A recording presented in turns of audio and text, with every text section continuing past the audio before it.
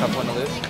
Yeah, I mean, it's a Pac-10 game, and we all get pretty in for Pac-10 games. And it's just frustrating, just because we know how hard Tyler worked tonight and how great he pitched. I mean, it's probably one of the best I've seen him pitch this entire year, just with the stuff that he had tonight, and just able to execute on every single pitch. And it was just disappointing for us, especially us hitters, that we didn't kind of come through for him, and then for our team also. But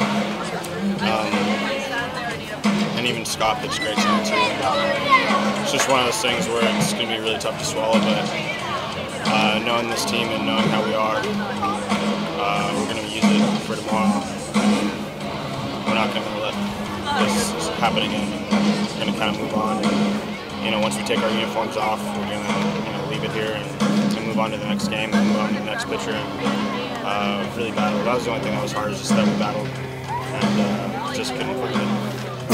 How about you? I mean, you took your arm and also set in the second there. Yeah, I mean, I've been banged up a little bit this year, but the adrenaline of the game, you kind of don't really feel too much. And coaches just get concerned just because it's kind of fragile like this. And every single time they go down or, trip and fall or slide in the second or something, they come out. But, there's no way anything was going to take me out of the game unless coach took me out. But,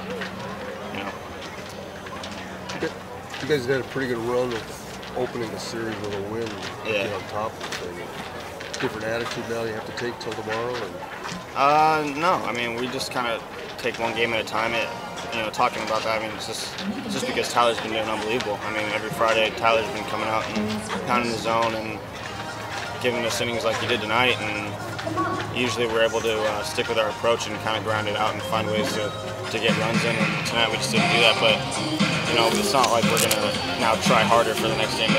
That's not it. I mean, we're just going to stick with the process and stick with our plan and,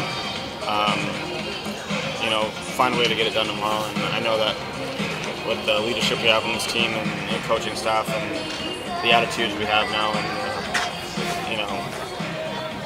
the culture we have in Oregon now is, when we take a battle like this or we lose a game, it's we kind of just flush it and get on to the next one and just keep doing what we're doing.